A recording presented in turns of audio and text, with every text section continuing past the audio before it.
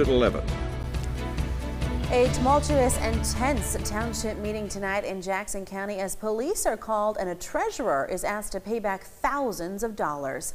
It's our top story tonight at 11. Thanks for joining us. I'm Siobhan Klepfer. And I'm Sherry Jones. The Rives Township Board voted tonight to give its treasurer 30 days to pay back more than $10,000. That's after a review found for years she was paid too much money for some of the work she was doing. Now, this all comes more than a month after some people in the township pressed leaders to review her compensation. Josh Sanchez was at tonight's meeting and is here for you now with more. Josh?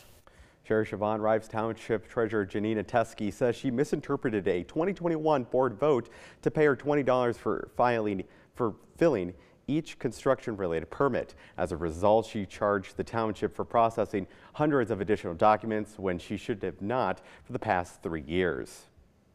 If you have a car registration, you can then drive your car on the road. Registrations are to permit and allow something. It's a permit. It wasn't permit word had to be on something. It's the processing.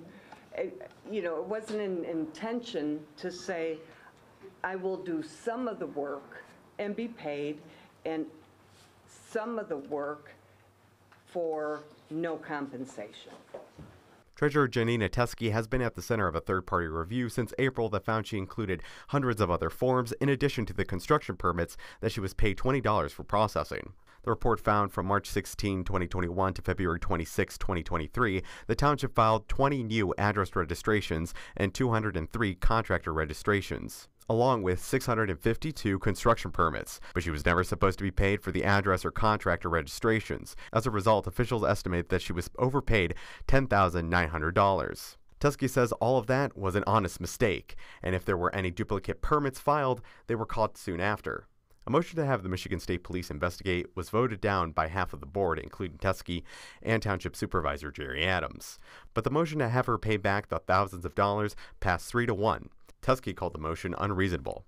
Priscilla Hart, one of the residents that called for the investigation, says she's glad the money will be coming back to the township. And I think we need to have motions that are more specific to what she's going to be paid for and what's going to be covered in those motions.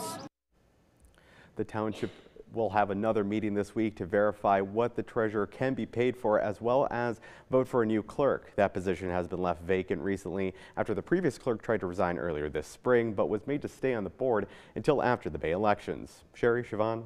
All right, thank you, Josh. The city